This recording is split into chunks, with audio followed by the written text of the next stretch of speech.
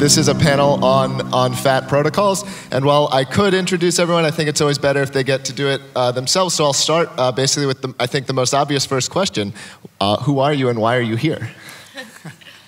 Hey guys, my name is Eric Meltzer. I'm a partner in Blockchain, so we're China's largest crypto fund, and I focus on early stage investments for the fund. Hi, my name is Jill Carlson. I'm an independent consultant in crypto, which apparently is a thing you can do in 2018. I work with everyone ranging from large financial institutions all the way down to what I think are the more interesting projects, which are small protocol projects getting off the ground. Hi, I'm Nick Carter. I work for Fidelity on the venture side of the house. I'm a crypto asset analyst, and we focus on equity investments in companies building on these protocols. So just to make sure we're all having a conversation about the same things, I'm going to ask another rather basic question. What is a fat protocol? Let's have our definition, get our definition straight up front here. Nick, you want For anyone who feels they can. So I was just rereading the seminal paper, and I was the one thing I was committed to saying was, let's define the thing first, right? So I think there are kind of two disparate claims there, right? One is that there's a pooled set of data that applications can freely borrow from, and it'll make it much easier to build on top of these things. And then the other claim is that, it'll become much easier to build these because you could embed some sort of value into the protocol and monetize it very simply. So it's like a new incentive mechanism, right? Do you guys agree? Yeah. Yeah, I would agree. I will also reference there's a good blog post by Union Square Ventures. It's probably, I don't know if they get credit for coining the term fat protocol or not, but if you Google USB fat protocol, you'll find it. Did you have it? Oh, no, yeah, I think that is the definition. I think what's funny about this panel is that none of us really buy the fat protocol hypothesis. And so... Don't give it away. maybe Jill does. No? Yeah, so... I think it's worth making the parallel as the seminal blog post does to the internet. So for those of you who aren't as familiar with this theory or concept of fat protocols, the idea is that in the internet boom, it wasn't really the protocols underlying the technology that benefited or accrued value in the web taking off. It was the application layers that were fat or value rich. So, the Facebooks and the Googles and the Amazons that were all built on top of TCP/IP and HTTPS, et cetera, that benefited and accrued value in the form of, shareholder value, stocks going up, et cetera. There's no real way to invest in or gain access to benefit at sort of the TCP/IP layer, for example. The idea is that with blockchain technology and cryptocurrency, that's going to be inverted, that at the protocol layer, we're going to accrue all of the value to these protocol tokens, a la Ethereum, and that the applications will be thin or not accrue the value. So that's, I guess, what this conversation is kind of going to be about. And I think it's worth also mentioning that something that we're seeing emerge is actually just multiple layers. And so, maybe thinking about it not just in terms of those two layers, but of the other layers and features and pieces of infrastructure that can get added onto these. It's worth thinking about as well. So two of the people on this panel are coming at it from the investment side. So I guess one of the questions I would have for both of you, Nick and Eric, what's your investment thesis around fat protocols? How do you guys look at these things? Yeah, so I think in blockchain is fairly unique within the space in that we aggressively have no thesis whatsoever about anything. We think the space is still way too early for that. And frankly, I just get really sick of reading these 50,000 word think pieces with a bunch of speculation about how we should be thinking about these assets. So I think for us, we're very opportunistic. We just look for strong teams building something that people actually want. And I think being constrained by we only invest at this level of the protocol or whatever would be really damaging for an investment fund. Nick? So from our view, we've obviously been thinking a lot about this recently, and I think since the blog post was written, we have some new evidence as to the truth or falsity of the claim, essentially. Some new things have come to light, essentially. And The more I think about it, the more I think that the protocols that really ultimately succeed will be the most open and fairly distributed ones without any sort of extractive mechanisms layered on top or rent-seeking. So I'm kind of skeptical of the notion that a team can allocate themselves, like a huge percentage of some like quote-unquote, universal protocol that they distribute to the world and then monetize it that way.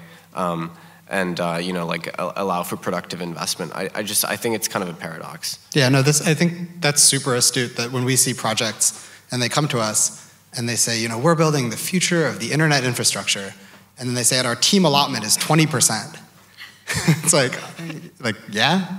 Like the internet ever would have taken off if someone could just extract a 20% rent on like every single IP. On the underlying protocol. On the underlying protocol. Like that's just, to us, it's on face ridiculous. And so if some team came to us and said, our team stake is 0.01%, then like I might believe that ambition. But so far no one's doing that. But Eric, it's decentralized. Oh, but it's decentralized, of course. Well, in that case, where do I sign the check? So let me try asking the question a little. Maybe this is the same question, maybe it's a different question, and I'll ask Jill first. When is a fat protocol necessary? Like, am I going to have a fat protocol for everything that I do, or they're going so we're going to fat protocolize everything, or just some things? So look, I think every application that we see built leveraging some form of applied cryptography, blockchain systems, will have an underlying protocol, whether that's Ethereum or one of the new ones that are coming out more recently that we're just starting to see applications be built on. Everything needs an underlying protocol. A protocol is just the set of rules by which the players on the system must abide, right?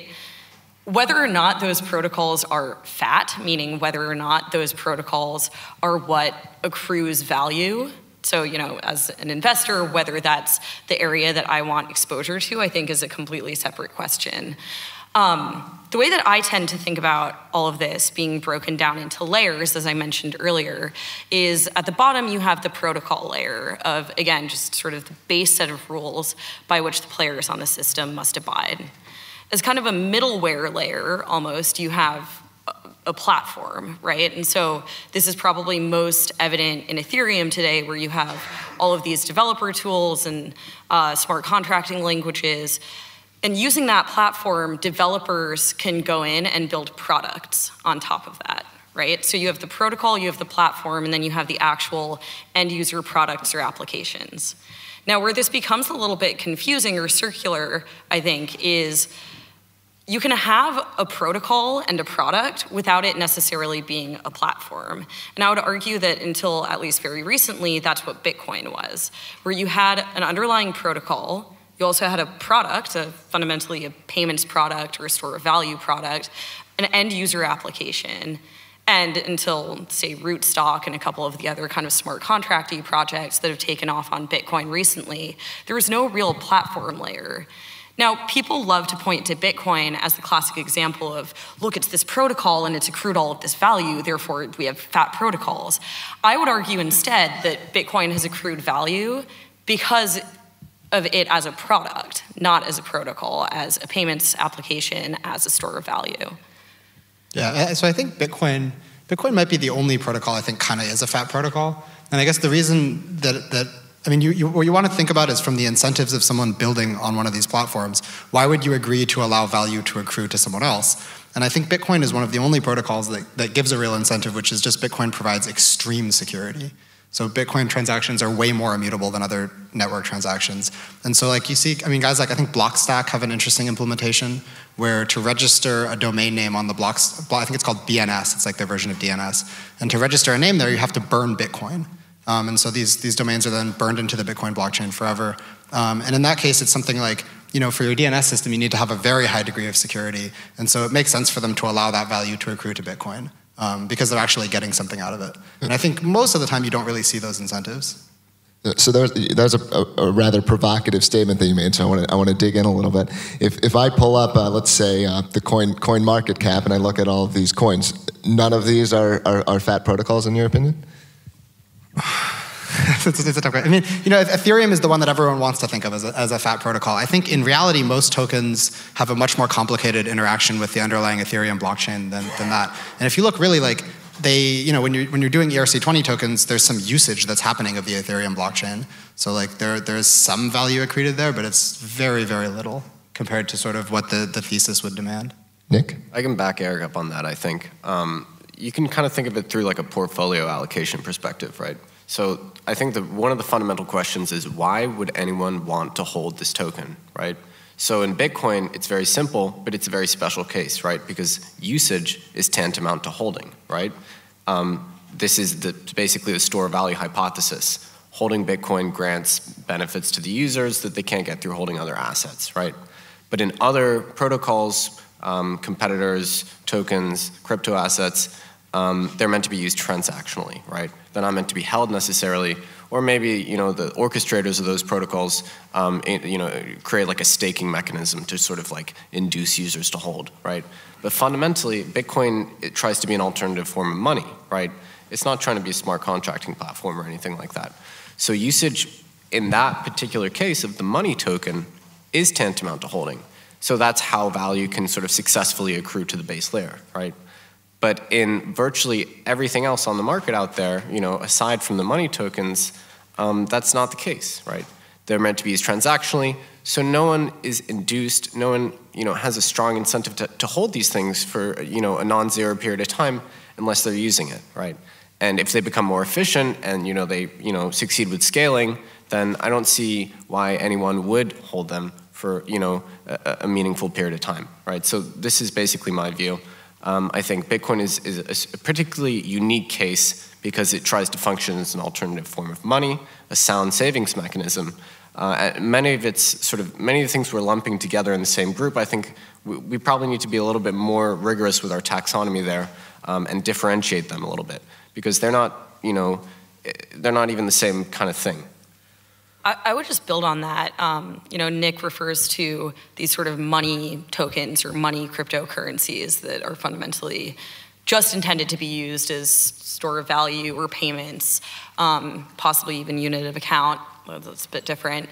I think that there's a world in which Ethereum could have, or even still could, become a fat protocol and accrue value at the Ethereum token layer based on the applications that get built on it. And that would be a world in which, say, Filecoin, for example, instead of creating Filecoins to be used within the system, leveraged ETH. Yep. That, for whatever reason, I think in part possibly because of this fat protocol theory that has sort of propagated itself throughout the market, has tended to make for very compelling pitch decks and white papers to investors, has not been the case, right? We've ended up instead with the Cambrian explosion of tokens on the Ethereum platform and probably yet to emerge on other smart contracting protocol platform plays. And that's kind of what's, I think, in a way holding us back from seeing the emergence of truly fat protocols, if you will.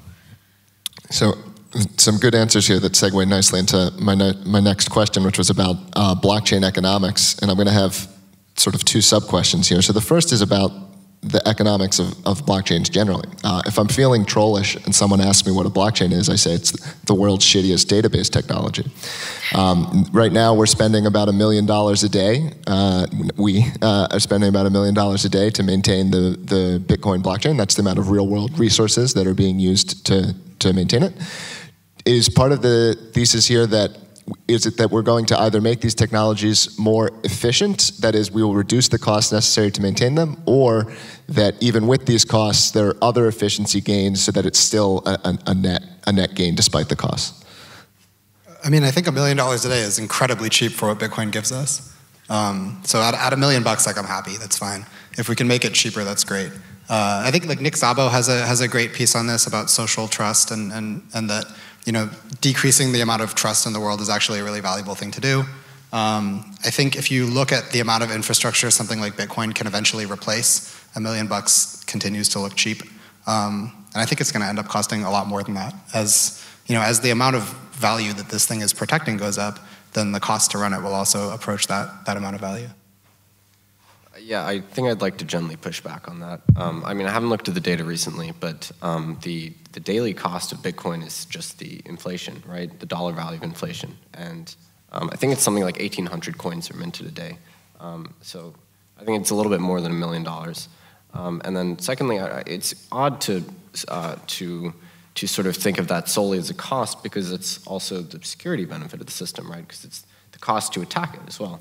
So that is, the reason that we believe that the system is credible and honest is because, it's fairly expensive. It might cost you $500 million to get sufficient ASICs to attack the system, and then, a little bit more in electricity too. So it's both a cost and a benefit. It's two sides of the same coin.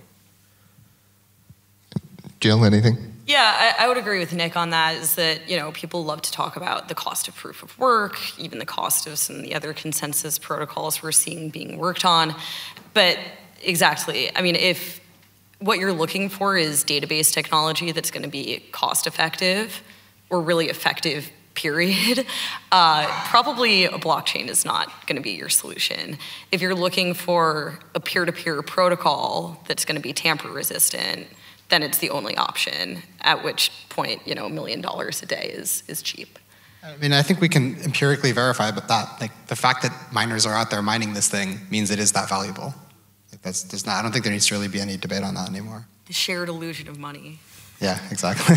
All right, so let's talk economics a little bit more, but in a different direction. One of the ideas of these fat protocols is, the more successful my protocol is, the larger the economy will be, therefore the token will be worth more money. Now, I'm not an economist, so I may be possibly straying from my area of expertise here, but as I understand it, if we double the size of an economy, all things held the same, we should expect the value of a token to increase less than double. That is, we should see sublinear growth in comparison with the size of the market. How do you think that plays out with some of this thesis around the value of the coins? Is this something that's well understood? Well, one, is this true in your opinion? And two, if it is true, is it well understood? I think most of this is just completely obscured by speculation. So that, like, if you're a classical economist and you're trying to model supply and demand, you're just going to get wrecked. I mean, because that's not what's driving the value mostly. I would actually back up the question even to the macro level. So something I've been thinking about a lot lately is, what does this all look like in a very macro context of, like, the global economy? And what I've been thinking about is, okay, over the last 10 years, we've been in one of the biggest bull market runs in every asset class that we've seen, right? Going back to starting in 2009. We've also been in the biggest run ever of quantitative easing, of central banks just pumping money into these economies. In most economies, that looks like it's not going to slow down anytime soon. And what that's resulted in is a massive search for yield by investors. And that's driven money into riskier and riskier asset classes. Emerging markets are at all-time highs. That has driven more and more money into venture capital, standard venture capital funding of startups. And I almost tend to think of the ICO boom as sort of the logical conclusion of all of this, right? Of investors globally, whether that's retail, mom and pop, all the way up to big institutions like Fidelity, looking for just the riskiest assets that they can get their hands on. Where do you go next? But this sort of very emerging asset class. So that's zooming really way out here, but I think that it's important. It's so easy for all of us, especially I know a lot of people in this room and watching are probably sort of very technology focused. It's very easy to get very sucked into, like, the white papers and, sort of the transformation that's happening on the micro level, but to zoom out and look at it in context is very important. I think it's an extremely good point. For the record, we don't buy ICOs. I can see my Bitcoin balance on the Fidelity page, though, so that's pretty cool. Beautiful. So to return to the question from the economic perspective, I think it's an extremely good question. And if you can answer it well, you can probably outperform, right? So just to restate it, I think the question is, if this sort of aggregate economic activity on a protocol increases, you're saying, does that transfer to the token value, right? And to what degree? Yeah, so I'm sure many of you will be familiar with the notion of the velocity problem. You're probably familiar Exactly. too. Yeah. And it's extremely salient and I think highly relevant. So right now these things are super inefficient, so people can't really use them as much as they'd like to, right?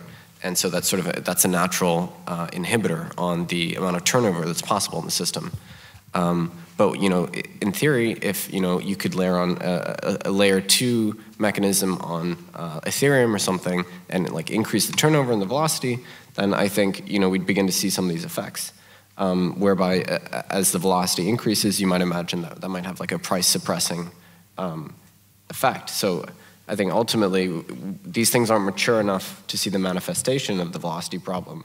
But my guess would be it would have a really like suppressing impact. So to clarify, I think we have to break the linkage between the volume of economic activity on a system and the value of an individual unit in that system. What do you mean by break the linkage? I don't think there is a strong connection, essentially. So I think one thing that you can do there is you can design other classes of tokens that can accrue value based on network usage. And so far, there really aren't that many of them. I guess one that I would give a big shout out to is the Sia team has a very little known token called Sia Fund. And so they have this, Sia Coin is what you use to access the network. They have this other token called Sia Fund. There's 10,000 of them, they're not divisible. They trade on an extremely illiquid market for like 10 grand a piece, and maybe one goes up for sale a day. So they're kind of hard to get your hands on. What's cool about them is that they essentially extract a 3% rent from the Sia network. And so as Sia usage goes up, the value of that will very linearly track usage. And I think tokens like that are probably the future. Like you really don't want your network token to be fluctuating. There's just like, that's a hassle on every level, and it's just clearly not good. And so I think we'll probably see a lot more Sia Fund, we'll see like more Sia Fund style tokens. The issue with those is that they're transparently securities. And so like Sia is just biting that bullet and selling it as a registered security. But that's tricky. And I guess the last panel had some thoughts about that. So we'll see how that evolves going forward. You guys are good at giving answers that segue nicely into my next questions. So, as I wanted to hear about, in your guys' opinion, what are some of the most successful fat protocols out there? What are some of the ones that are the most promising? What are we excited about? I think we're all like Bitcoin maximalists here. Shh, don't out me. You're all Bitcoin maximalists? A little bit. No, look, so I think, I'll take this. I think that there are some really interesting, exciting platform plays coming. I mean, I'm a big believer in Bitcoin, as Eric said. I'm also, one of the main reasons why I got into this space was because of a lot of the thinking around how much more you can do then with digital and programmable money. And I'm a little hesitant to take on the question of like, which fat protocols am I most excited about? Because that almost feels like speculation about like, oh, these protocols are gonna become fat or value accruing. But I'm mostly excited about some of the new technology plays coming out here.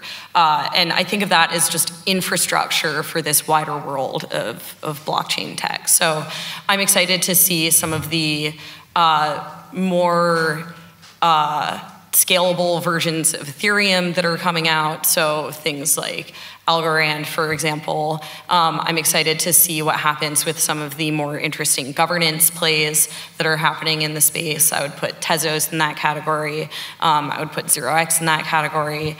I'm excited about decentralized exchange. So I used to be a trader on Wall Street, and one of the really exciting things to me when I first started reading about Bitcoin back several years ago, when I was still sitting on the trading desk, was I was working this kind of soul-sucking job, right? If you're sitting there as literally a middleman, just taking bonds in my left hand, clipping a spread, and then passing them off to someone else in my right hand.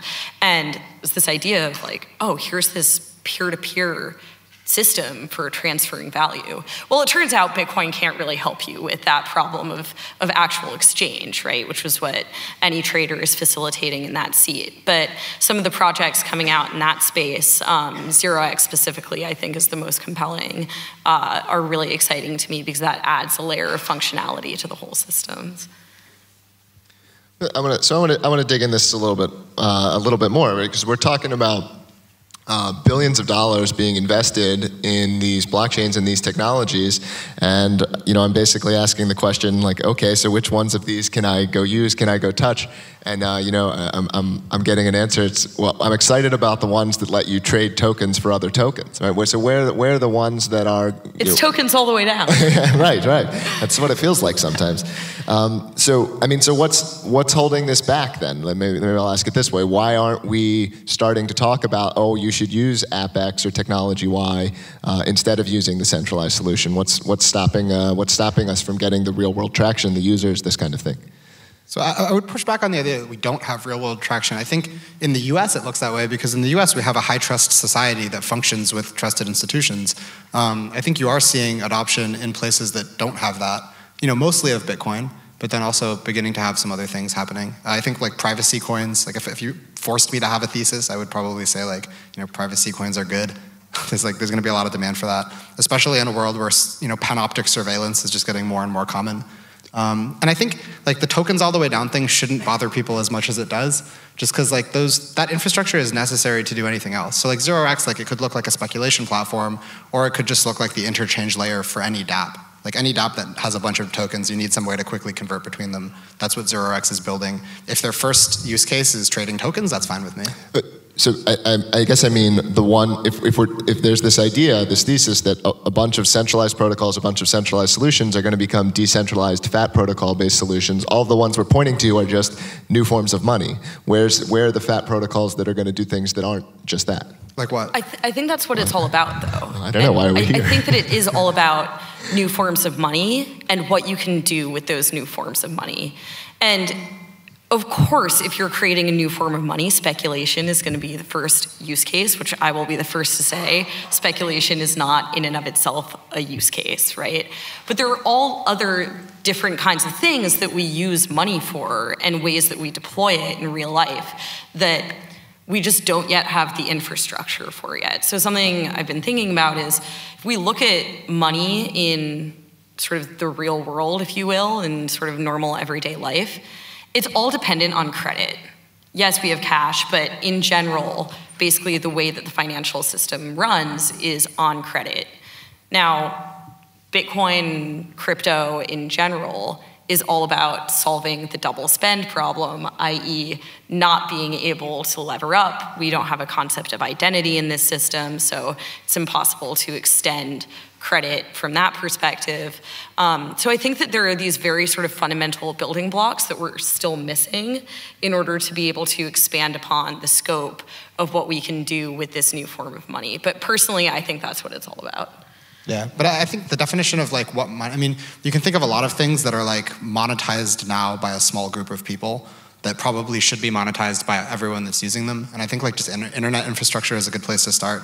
So you can think about like the IP space or even the DNS space. Like these are things that like, if you could turn that as sort of more liquid form of money and you could assign those rents to a larger group of people, that's probably gonna be a good thing. I think we'll see a lot of that over the next year. So it's not like, when you think of like new money, I think you should think of it as like a pretty broad category of just exchangeable value.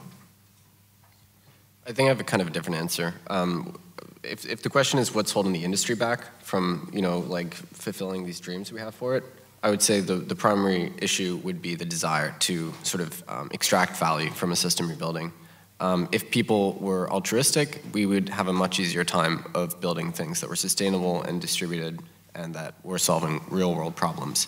But instead, pretty much every team out there is trying to build something that is siloed and they want to be the base layer protocol for all these applications on top. They don't want to build on top of someone else's protocol because that gives them the value accrual, right? So it's this paradox whereby everybody wants to be the winner because we see the network effects and the winner take all, and no one wants to help someone else's project succeed, right? So, and then, pair that with the fact that, founders and ICO underwriters expect 20% of all the tokens in a system, and it's just kind of unworkable. And if you I think that'll change though. Like, I mean, you've been around for long enough that you remember like the days when having a pre-mine was like a sin. Like no one would touch your project. It's pre-mined. We don't want that. And now it's pretty standard. But I think maybe we'll have a backlash and we'll move back to the earlier days. Yeah, I think it's improving a little bit, and people are kind of remembering the open source principles that the industry is actually built on. Yep.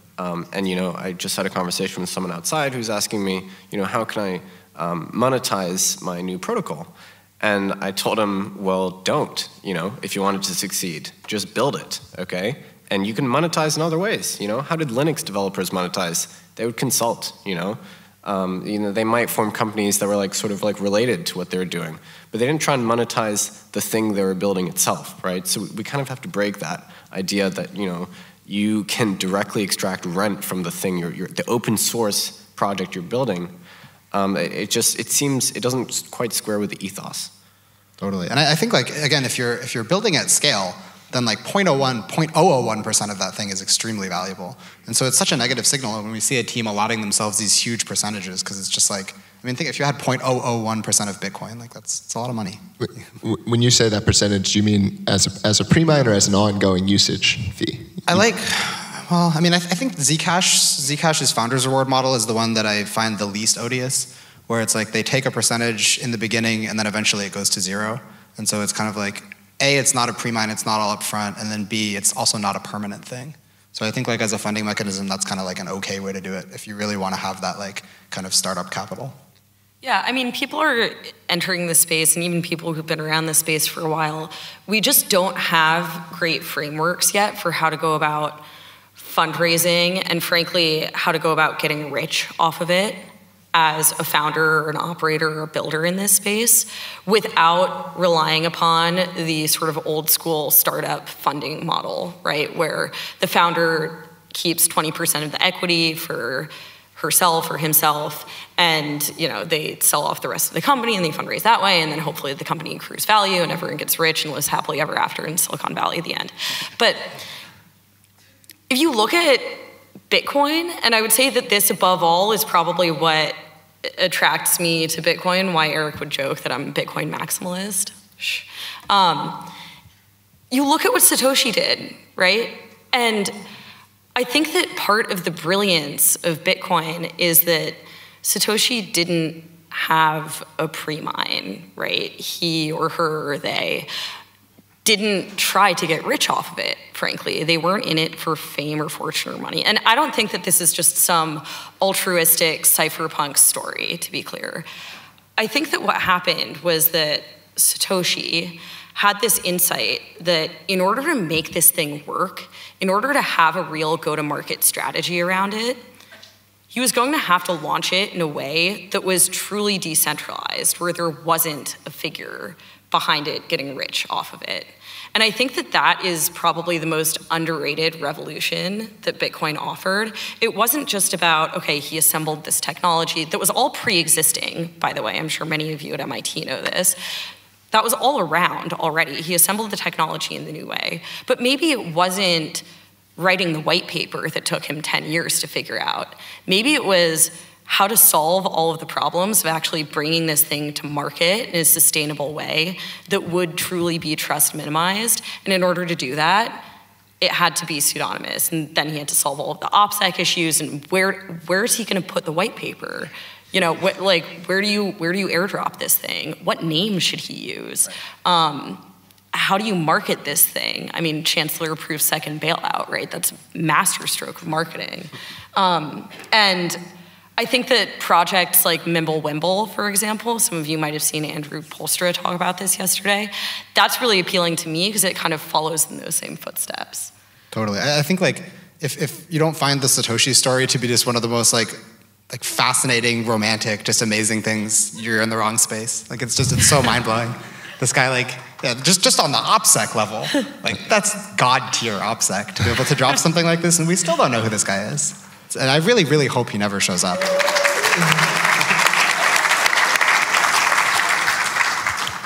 Does that mean we're done, or are you just you're just showing the control you have over the crowd? Yeah, and you guys are showing how pliable you are. He holds up a sign and you all just clap? Jeez, come on.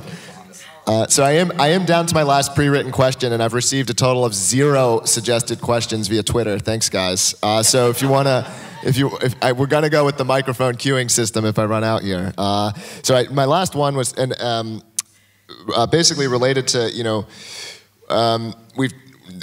there's been a lot of uncertainty from the people here who do this professionally about how's this stuff gonna play out? How are these coins gonna make money? Will this stuff work? And at the same time, I was trying to go on, and it's very difficult to calculate what is the value of these platforms relative to their usage. One of the platforms that does do a good job being public about this is Steam. So I in no way mean to call them out by using them as an example, because I think they've got a real product and they're growing it. But Steam has a market cap of about $400 million. They have about 60,000 active users or 65,000 active users per day, and that means Steam's market cap is something like over $6,000 per user that's actually using the platform. This isn't really a question. This is just a statement of facts that I'm now going to let you react to. And is this crazy? Is this sane? That's the question. How about that? I mean, it's the same thing like I said before. This is all filtered through this lens of speculation. And so it's not that people think like Steemit users are worth $6,000 a pop. It's that people think this platform might end up being huge. And the value is based on that. And I mean, that's true of them. It's true of everyone else. I wouldn't just call them out. I think Steemit is pretty interesting though, as maybe like the only cryptocurrency-driven app that really exists in the world and is working. I'm right here. We have one. Yeah. So, it's okay. I mean, what are you guys working on? Library. Oh, okay, yeah, Library's out there too. I mean, I guess you could say Saya is like people are using Saya. But there's really not a lot of them. So yeah, I mean, no, I agree. That's part of what confuses me, right? Is there seems to be so much excitement and there's so much money, and it's like, well, where is it? Why can't I touch it? Why can't I interact with it? Why can't I start using it?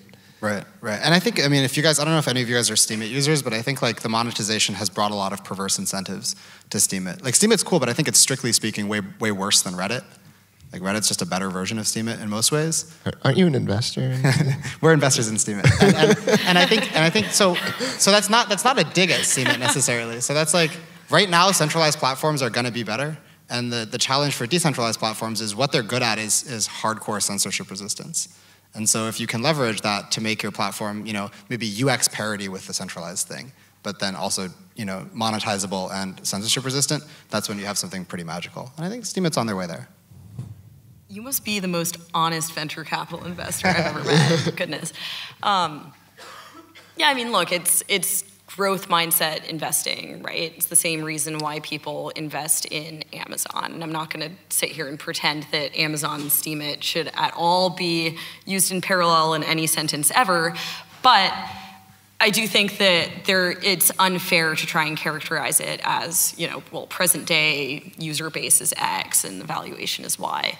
I do think that, there needs to be, I say this all the time, in cryptocurrency right now, a lot of the builders and a lot of the investors are in an optimization mindset. And so I even earlier referred to, I'm really excited about these things that are supposed to be better versions of Ethereum.